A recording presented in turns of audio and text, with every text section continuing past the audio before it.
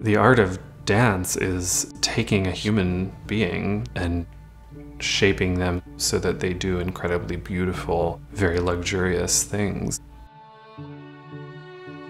It looks effortless. And that's the aesthetic that I'm interested in furniture.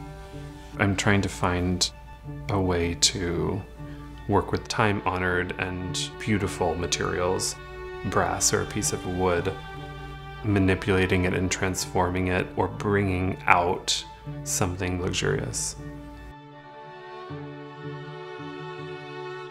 I moved to New York when I was 17 and started dancing professionally. We would constantly be traveling. We were only allowed to have 2 suitcases.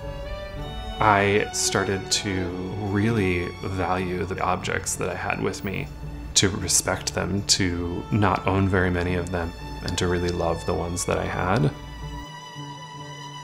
After 10 years of performing, I craved creating something that I could hold in my hand and that wouldn't be gone after an evening's performance.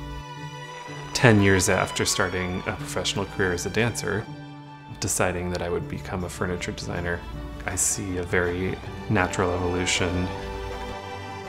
The more I learned about the world of furniture design, the more I realized that the concepts are all the same.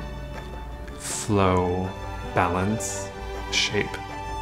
I don't think I'll ever tell anyone that I have retired from dancing.